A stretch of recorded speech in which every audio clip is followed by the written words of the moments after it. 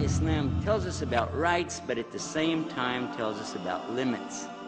Always in Islam, if there's rights, there's limits to offset, so that you know where the limits are. Don't play with making something haram when it's not haram. If you examine what Islam really is teaching, and then examine what the condition really is. If we ignore reality, this is suicide.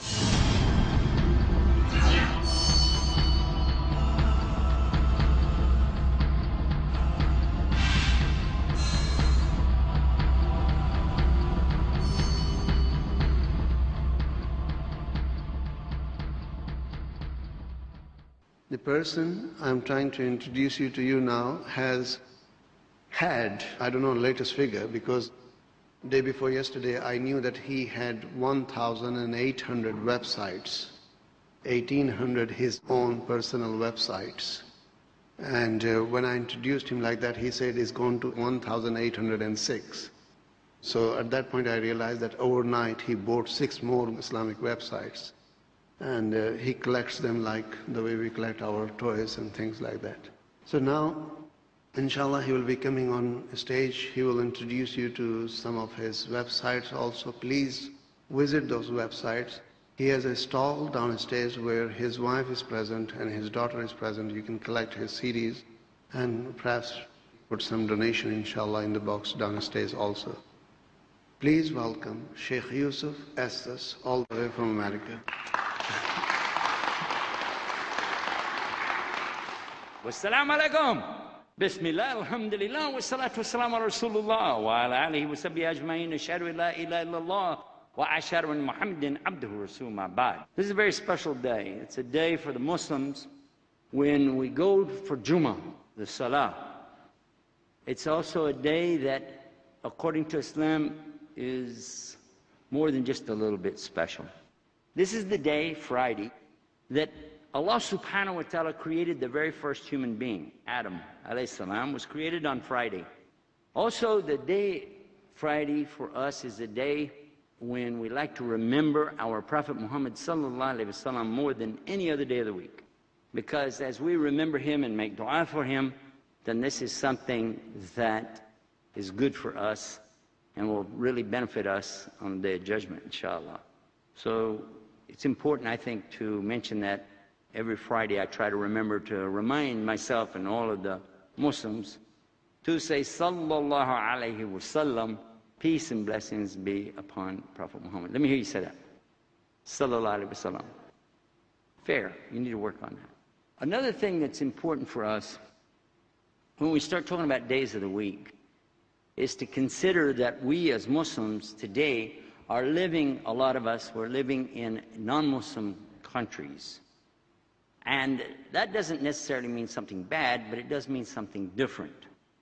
Whereas it is our day of worship, where they have Sunday, and here we have Friday. So it's really like our end of the week, or maybe tomorrow the beginning of a new week for us, maybe, you know. So it feels kind of funny for us that this is our day, yet we still have to go to work. We have to do our thing, you know. A lot of times Muslims aren't able to get away from work to attend their religious duties, and that's kind of sad.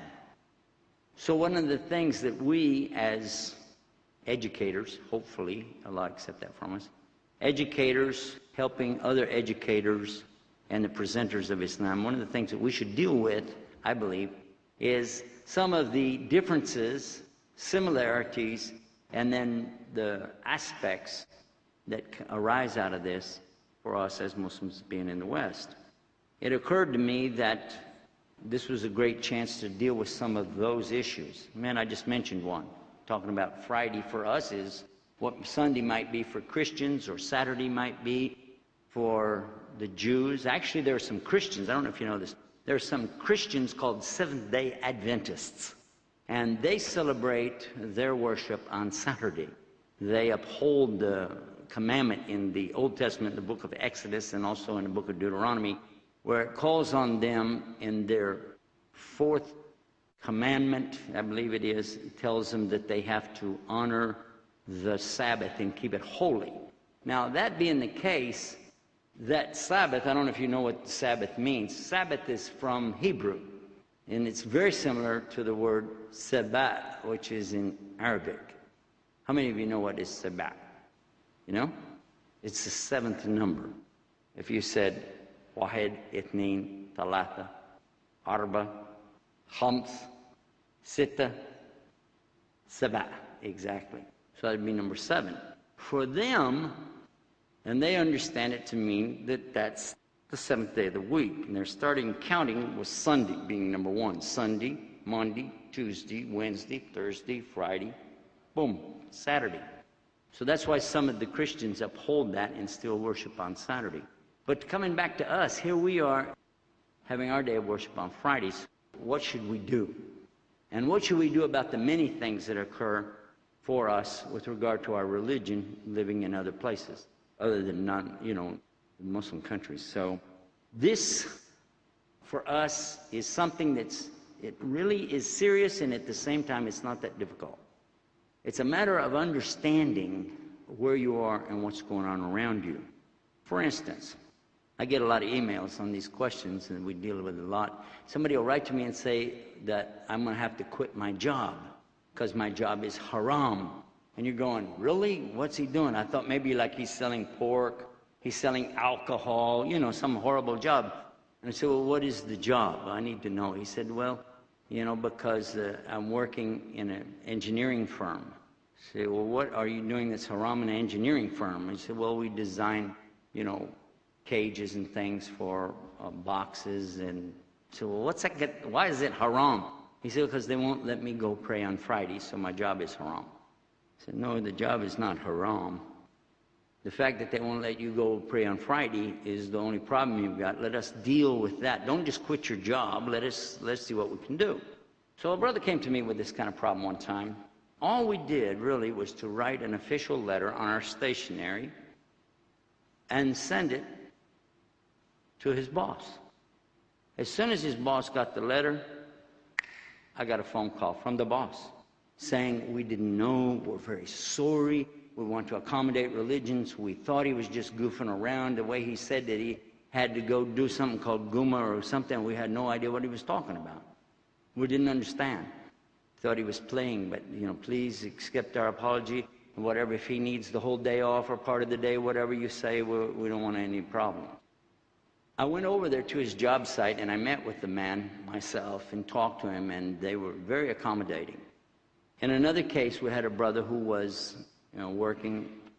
He just got out of prison, and we were happy that he got a job right away as an athletic instructor in one of the local youth groups, a Christian youth group. And then he said his job is haram and he wants to quit. And I said, why? The last thing I want to do is see an inmate who just got out of prison quit his job, because he's going to have huge problems and have to explain a lot. And so I asked him, what's haram about your job? He said, well, because I'm a swim instructor, one of the things I do is teach swimming, I have to wear a bathing suit, and that's haram. I said, a bathing suit is haram for a boy? How? He said, well, somebody told me it was haram. I said, well, let's see. The bathing suit that he had does not reach his knees. We have something called the aura. You know the aura? Should be covered from the navel to the knees on the men all the time. It should never expose any of that area in between the navel and knees. I said, well, let me go talk to your employer. And after a brief talk, he said, oh my God, if it's your religion, it's not a problem. You can wear a longer garment. He said, you can wear a pair of blue jeans. I don't care. Just be sure that it covers a certain area too. They don't want to have something that, could be a problem. So I said, no, this is all. We just want to be sure that it's covering the proper area. And they said, well, we know that a lot of people will wear blue jeans and they cut them off, and the strings get tied up in our filters in the pool, and it causes a problem. As long as he'll hem it really good, we don't care. So again, it solved the problem. I'm giving you a couple of examples just for you to think about it. A lot of the things that we see as a big deal, a big problem, our youth also see as a big problem. It's not that big of a deal if you examine what Islam really is teaching, and then examine what the condition really is. All too often, we try to make a problem where one doesn't exist. And in other cases, there may be a bit of a problem, but it's not near the size or the magnitude that a lot of people want to present it as. Let's look at another case. People will ask us all the time about music. I'm going to ask you to think about something. Is music haram? Is it haram? Or no? Or maybe? Or somewhere in between? And in every group that I address, I can get all of these answers. Some will say, haram, brother. Some will say, no problem. And then another group will be like, well, sort of, kind of, I don't know. Here's something to think about. I want you to put this in your mind when you think about our deen. Islam, as it involves us with Allah, is our relationship with Allah. And Islam, as it involves each other, is our relationship with each other. Even though it's clear that the word means our relationship with Allah, because Allah has ordered us to have respect and give rights to others, then it also is how we are with each other. So our Islam is each other too. Let's look at that and think about it.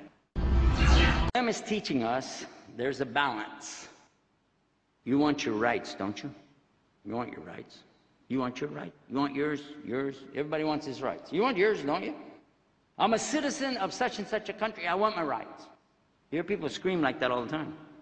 You hear people also say that, you know, I'm a woman. Ladies say that, not men. Shouldn't say that. They say, I want my rights, women's rights. Yeah? And men want their rights. A driver going down the road, he wants his rights. The driver on the right has a right of way. Is that it? It's what we have in the States. So if you think about it, if all of us could have all of our rights, there would be a problem. According to me, what I want for my rights, and what you want for your rights, and you, and you, and you, and everybody, we would want more, really, than what would be in a balance. That's why Islam tells us about rights, but at the same time tells us about limits.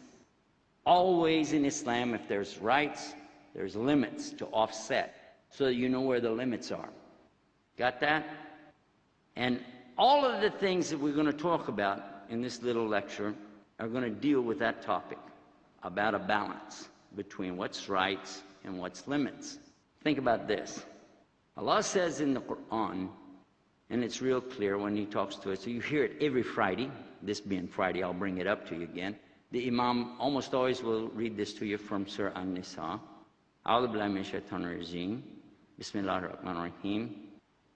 And then he'll read to you the very beginning of the 4th chapter of the Quran. Ya ayyuhan nas taqu rabbakum alladhi khalaqakum min nafsin wahidin wa khalaqa minha zawjaha wa batha rijalan kathiran wan nisa wa taqallaha tasaaluna bihi wal arham inna Allaha kana alaykum raqiba.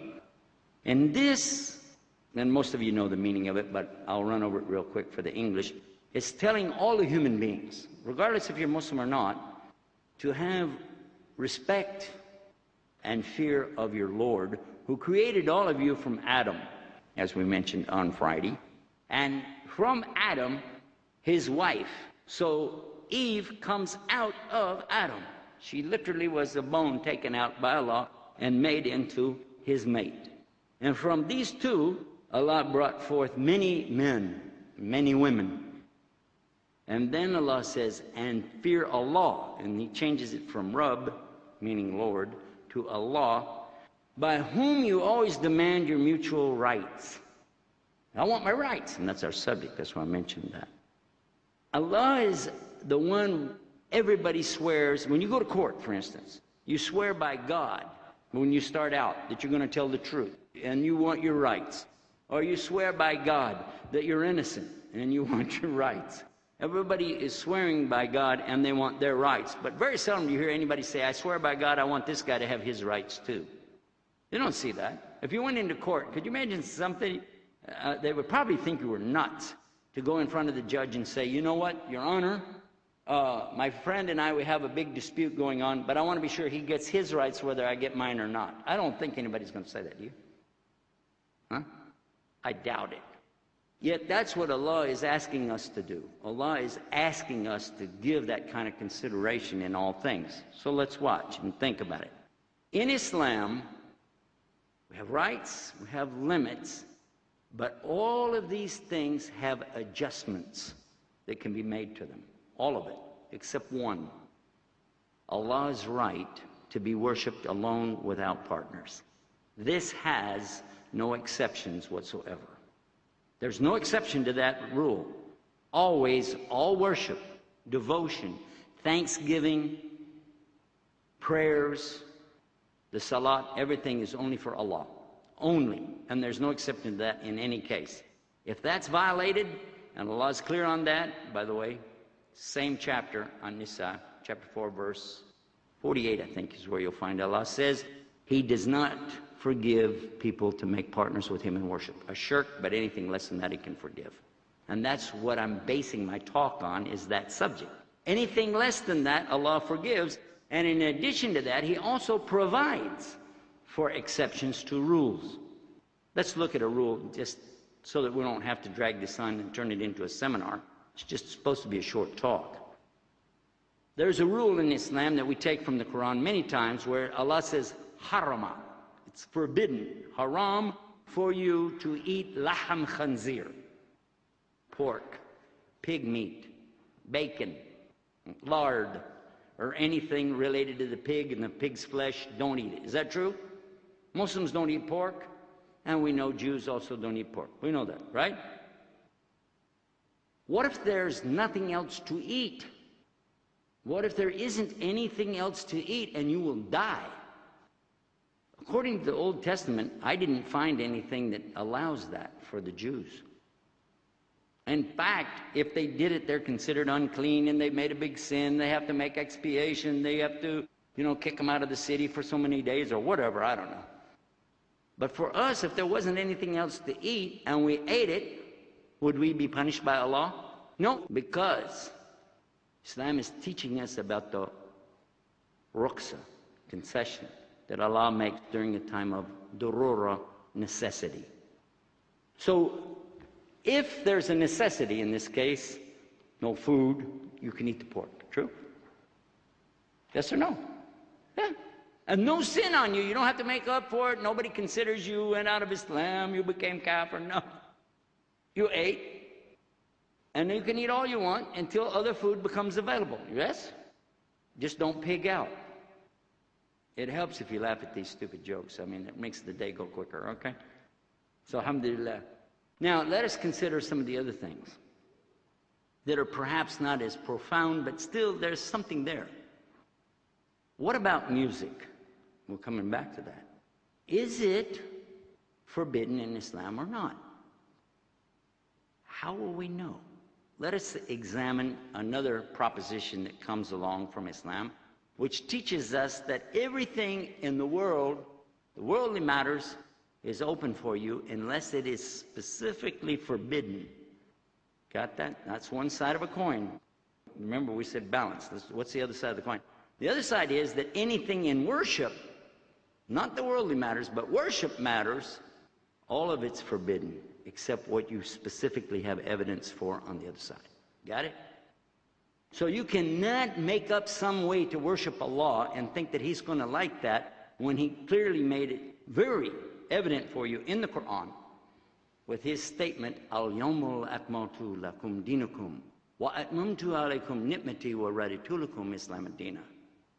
That statement of Allah says, more or less the English, on this day have I perfected for you your way of life, often mistranslated as religion, but it's your whole way of life, and have conferred upon you ni'mati, my biggest ni'mah, biggest favor, and have chosen for you to submit to me in true and complete peaceful submission.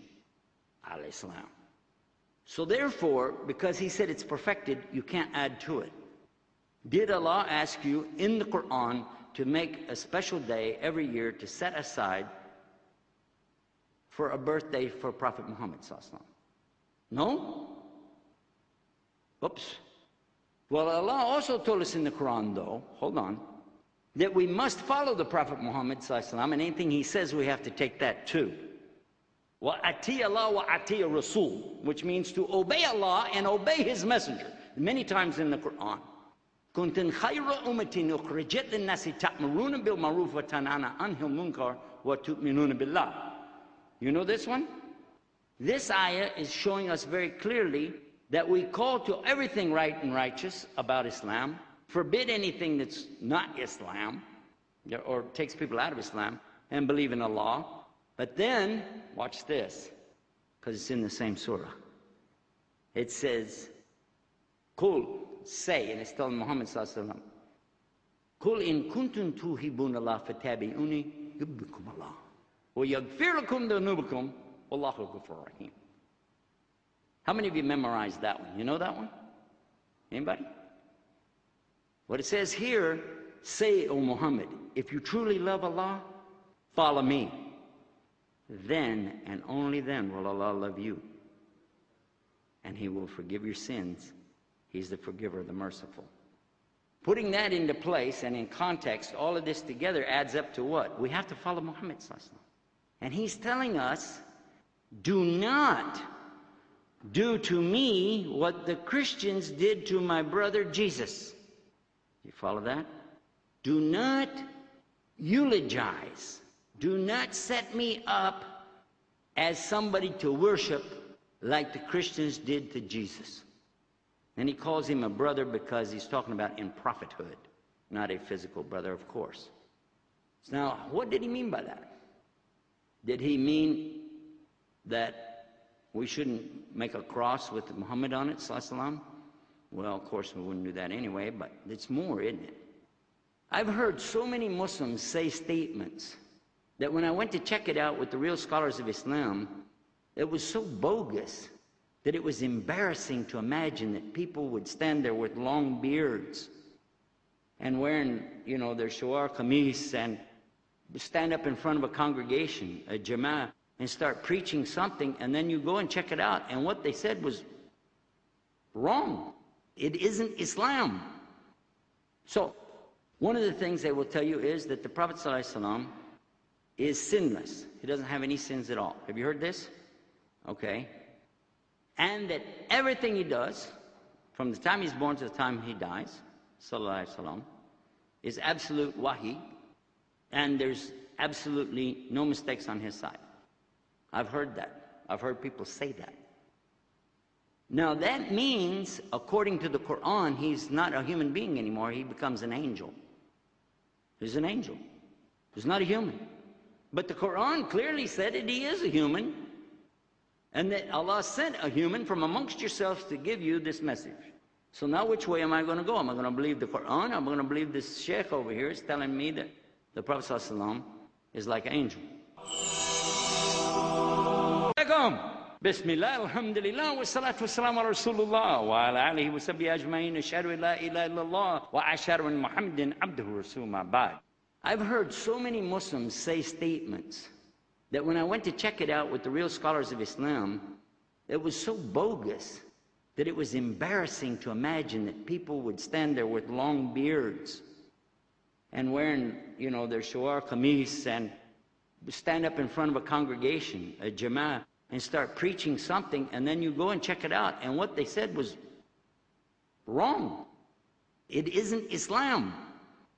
So, one of the things they will tell you is that the Prophet ﷺ is sinless. He doesn't have any sins at all. Have you heard this? Okay. And that everything he does, from the time he's born to the time he dies, sallallahu alaihi wasallam, is absolute wahi, and there's absolutely no mistakes on his side. I've heard that. I've heard people say that. Now that means, according to the Quran, he's not a human being anymore. He becomes an angel. He's an angel. He's not a human. But the Quran clearly said that he is a human, and that Allah sent a human from amongst yourselves to give you this message. So now which way am I going to go? Am I going to believe the Quran? Am I going to believe this sheikh over here is telling me that the Prophet ﷺ is like an angel? He has to be able to make some kind of mistakes, otherwise why would he say astaghfirullah more than 100 times a day? And why would he tell his wife that Allah had forgiven him for his future and his past sins if he didn't have any? That doesn't make any sense, does it? And then again, why in the Quran would Allah say to him, Abasa wa tawala? He frowned and turned away. If you know Surah Abasa, chapter 80, it's real clear that Allah is admonishing Prophet ﷺ because he did what? He made a mistake. He turned away from a blind man who came to ask him a question about Islam, but he wanted to make dawah to these non-Muslims, and Allah is saying, never mind about them. Take care of that new Muslim that came in. And by the way, that's a subject that we really are weak on today. And then in Surah At-Tahrim, when Allah subhanahu wa ta'ala questions the Prophet ﷺ, why do you make haram something which I didn't make haram? And Allah gets real tough on the Prophet ﷺ, chapter 66 if you want to look it up. Because he had made honey haram, because he misunderstood. His wives were just teasing him, playing a game with him, saying that his breath smelled bad because he ate honey. Then it come to find out they were joking around playing a game. He got pretty upset about it because, of course, because Allah admonished him. But it was to teach us, don't play with making something haram when it's not haram. And that's back to our subject, isn't it? Also at the same time, don't make something halal that's not halal. What'll happen if you do? Same thing. Why? We'll go back to the Quran again one more time. Go to chapter 9, Surah At-Tawbah. Look at chapter 9, verse 31, and see right there real clear what Allah is telling you, that the Jews and Christians took their rabbis and monks as partners with Allah. That's what it says. So you know what happened? Shirk, exactly. They were making shirk. But Adi ibn Hatim, who used to be Christian, he said to the Prophet ﷺ, they don't do that. They don't, they're not worshiping those guys. Prophet ﷺ said, oh, yes, they do. He said, do they accept halal from those guys, but Allah made it haram? And do they accept haram from these guys, but Allah didn't make it haram? He made it halal? He said, yeah, they do that. And Prophet ﷺ said, in that way, they worshipped them. This is why when you sit with the real ulama, the real scholars of Islam, and I have, alhamdulillah, many times in many different countries, I never found one real scholar who ever was in a hurry to give a fatwa about anything. I never met one who was in a hurry to say, haram, brother, halal, brother. And how many of you heard of Yusuf Qaradawi? You know who's Yusuf Qaradawi? Yes. He's probably one of the most well-known of all the scholars on the planet today. And although you may not agree with his rulings on things, I want to tell you a statement that he said. Dr. Qaradawi said in one of his writings that any of the scholars can make something haram. They could, if there's a question mark is what he's talking about. If there's a question on an item, it's easier to say, haram, brother, and stay away from it. Because on the day of judgment, then, at least I kept you away from something, but it could have been halal, but I wasn't sure. He said, but it's real hard to say halal on these questionable matters, because what if it was haram? You follow that? When I was in Egypt, I had the beautiful opportunity to sit with a very knowledgeable person in Islam. And he doesn't like for anybody to give him any advertising, so I won't mention his name, nothing like that. It's just that I really respect all of our teachers so much, I can't help but mention at least some reference to them and ask Allah to accept it from him. But he gave me a beautiful statement in English that I never forgot, which basically sums up everything I've said up to this point. Everything in the life that you go out here and do, in the worldly matters, everything you want to do, as far as Allah is concerned, is halal for you, unless it's specifically forbidden. But everything in worship is totally haram for you, unless it's specifically ordered, mandated, or permitted by Allah and His Messenger. Now, some examples, and then I'm going to talk about some of the areas where we get confused. An example of worship that you don't play with. Everybody knows Maghrib Salat is how many rak'ah? 3. Yes, for Maghrib. Okay. Fajr. How much for Fajr? 2. No doubt, right? And how about Dhuhr? Asr? Isha? And you're from all over the world. You guys are from everywhere, yes? And we still all agree on that. It doesn't matter if they're Shiites from Iran or Deobandi from Pakistan or if they're whatever. All Muslims know this is basic. So if somebody said, you know what, I feel real holy today, let me go ahead and double up. I'd like to pray 4 rak'ahs for Fajr, 8 for Dhuhr, 8 for Asr, 6 for Maghrib, and 8 more tonight for Isha. Wow! Nobody would accept that, would they? What they would tell you? Go ahead and pray what's due on time, the regular way, but if you want to pray some extra, you're welcome to pray all you want to. 2 by 2 by 2, as much as you like. Yeah? No problem. So we see right away an innovation that wouldn't be acceptable. Like somebody who said, well, you know, fasting in the day is kind of hard for me, but why don't I fast at night? When the sun goes down, I'll start fasting. When it comes back up, I'll quit. Good idea? I can sleep through it all. We do that through Ramadan anyway. But we know that's not acceptable. We wouldn't do that. So these are some examples. Now let's look on the other side.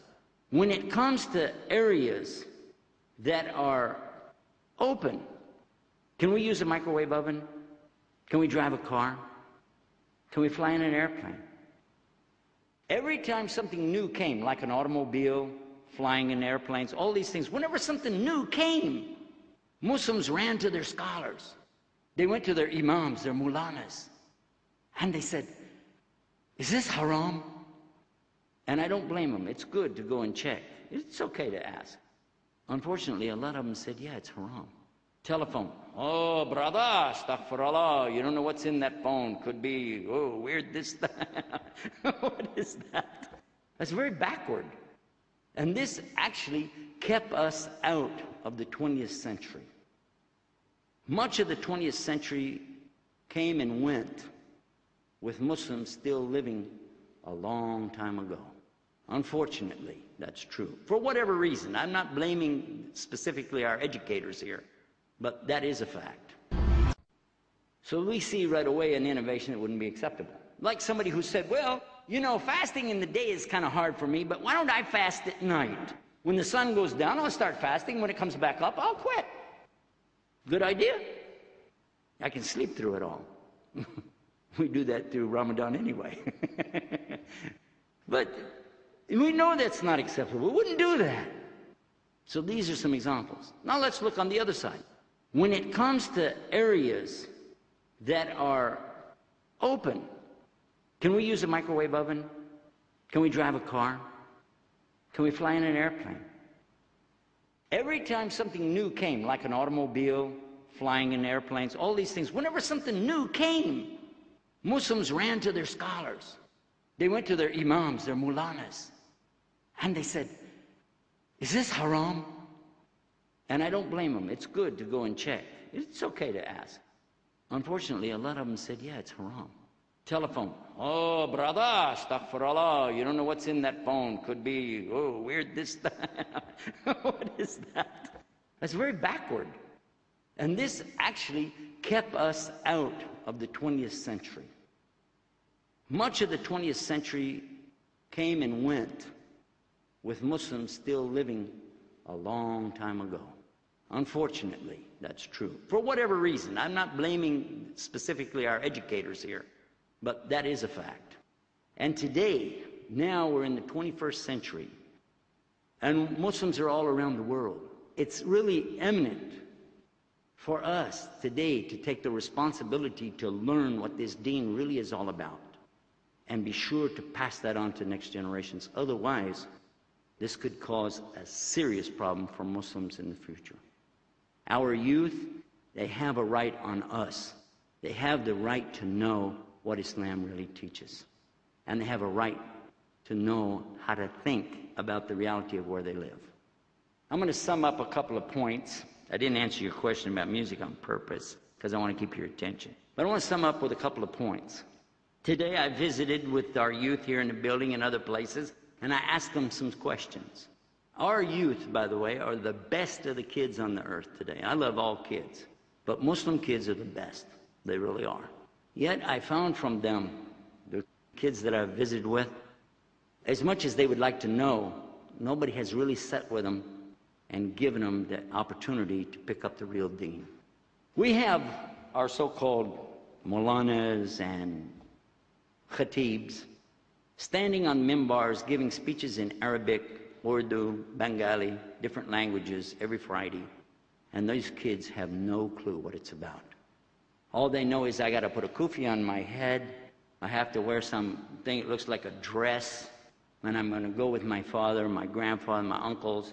And I have to do this, but without a clue why. Then when they go to school during the week, unfortunately, most of our kids are going to public school. Therefore, they can't dress like that. Even if the school let them, they'd be laughed out of the building. Some of our girls, by the way, even though they can wear the hijab, when they get to their locker, they take it off and put on a ball cap or something else because they just don't want to be embarrassed with that in school, and they have no idea why they're doing it anyway. That's a reality. And this is why I mention it to you. If we ignore reality, this is suicide. This is not a joke. There's something that's imminent in front of us, and all of us are responsible for it. And that's why we're talking about this subject of educating our educators. Let me come to a couple of points and wrap it up. First of all, our kids are the future of Islam. It's not an option for you or me. It's our responsibility. Regardless of what anybody else does do or doesn't do, you and I both have to say, this is my responsibility. I'm going to do the best I can with what I've got. And I'm going to ask Allah to guide me and guide my kids, because we really need this. Then we need to seek competent teachers who can communicate with our youth. I don't just mean language. I mean get down where they are and speak to them on their level. When I talk to our kids, I don't try to address them as a college professor. I don't talk to them about my degrees or how much money I made or any of the rest of it, because this is, what has that got to do with it? What they want to know is, what's up? Or like they say, what's down with that? I'm not sure which way to go, up or down, but in any case, I try to talk to them so that they realize, okay, this is somebody that I can talk to, that'll listen to me and understand where I'm coming from. The example that I used with a couple of our youth today was kind of funny, because I was asking about the Quran, and some kids that I know have memorized the entire Quran, and we say, mashallah, he memorized the whole Quran. It's great. How old were you when you memorized it, Sheikh? 9 years old. You memorized it in Arabic, but you grew up speaking Urdu, yes or no? You can't even remember back that far.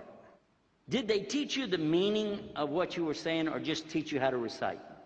Just how to recite. And this is not the exception, it's the absolute rule on the planet. Even for Arabs in Arabic homes where they speak Arabic, they teach their children the Quran cover to cover, but they still don't tell them what it means. And I'm going to challenge every Muslim here today to think about something. That if you said you know the Quran, you personally, you say, yeah, well, I know the Quran, or I know some of it, or I know a little of it. I'll challenge you on one letter only, the first letter in the Quran. First letter is what? When you say Bismillahir Rahmanir Rahim, what's the first letter? Ba. What does it mean? Do you know?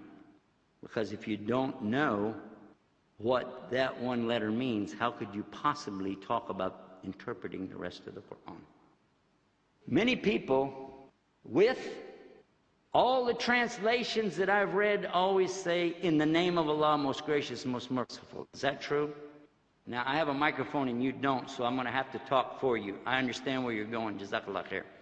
Now, ba, when you use it, depending on how you use it in a sentence, when you translate it to English, you have to consider, did you say like, bil lagatu Arabiya? In this case, you mean in the Arabic language. It means in. But if you say, for instance, ana hibbak fillah, I love you for the sake of Allah. We don't say, I love you in Allah in English, because it means like, are you inside of Allah? A'udhu billah, what's this? That's crazy, yes? So see what happens when you try to do a literal translation. It literally, it says with the name of Allah, but you have to understand that in proper English you have to come up with in the name of Allah, because when you're representing the king or queen, for instance, you say in the name of the king or the name of the queen. You never say with, you say in. You then say, well, that's small. Well, if it's so small, how come nobody knew it? Except one person. MashaAllah. Now, if we realize that learning the Quran and the interpretation of Quran is important, then we're going to be ahead of the game. And by the way, they asked Abdullah ibn Umar, they asked him about memorizing the Quran, and he had said something about just memorizing Surah Baqarah. They said, what? You only have Surah Baqarah? And he said, yes, we used to only memorize the Quran as we understood it and put it into practice. Meaning that you don't just recite it for no reason. So this is a point. Another point, and this is where you're going to throw me out and tell me never come back, which is fine with me anyway. But one of the things, if we're going to get into the 21st century, we need to go to every single masjid on this planet. And you know that halal thing that we got, that crescent moon on top of the buildings? We need to cut that thing off. Why? Because it has no connection with Rasul sallallahu alaihi wasallam. Not one connection at all. That represents a symbol of the Ottoman Empire that went down the drain in 1922. It's nothing but a sad reminder of something we don't have anymore. And it makes people think we worship the moon.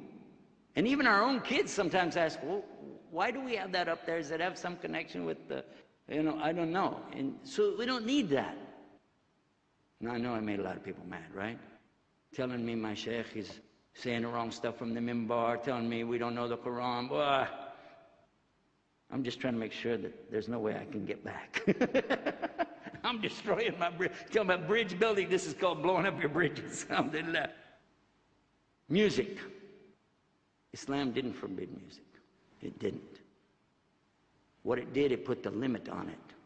And understand that's the difference. If you say music is haram, you have to have a proof, and there's none.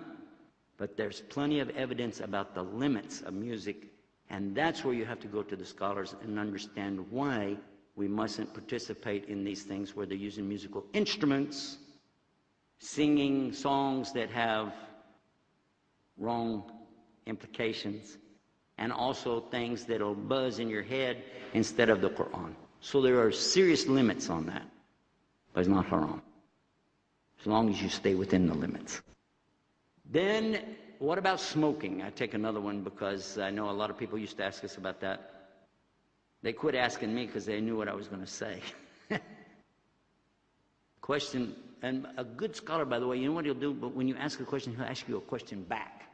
He'll ask you a question back. Because he needs to know before he gives you just a ruling. Do you smoke? If the answer is yes, do you want to continue or would you like to get away from it? If I tell you it's haram, is that going to help you stop? Huh? Because if it'll help you stop, I'll tell you it's haram right now. But let us find out why you're into this thing and then figure out what you can do about it. But the ruling is, anything that can kill you is haram. Can smoking kill people? I asked you. I didn't tell you, I asked you.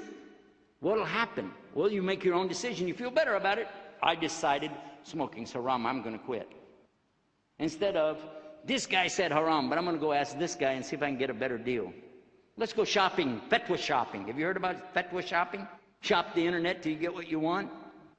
So inshallah, some of the points that I made today, although open-ended, maybe possibly in the future we can come to some more conclusions on that, but try to keep this in mind. That when it comes to worship, and listen to this phrase, the Imams use it every Friday, and you should be listening to the phrase in the translation of the meaning. When he says, وَاشُرُوا الْأُمُورِ مُتَّتَاتِهَا وَكُلِّ مُتَّتَاتٍ بِدْعَةٍ وَكُلِّ بِدْعَةٍ ضَلَالَةٍ وَكُلِّ ضَلَالَةٍ فِي النَّارِ. And you've heard it and heard it and heard it, but how many times did anybody tell you what it means? The worst of all deeds are innovations into the deen of Islam. And it means regarding those subjects. And those innovations are misguidings, and all misguidings lead to the fire of hell. And may Allah save us from that. Ameen. We ask Allah subhanahu wa ta'ala to give us nur, the light of knowledge, and let that knowledge spread throughout the Muslim community and raise up from you here, right now, some of you as educators for our Muslims. And may Allah subhanahu wa ta'ala make all of us of those who put deen first and dunya later, so that we can go to His paradise. Ameen. Inshallah. Assalamu alaikum wa rahmatullahi wa barakatuh.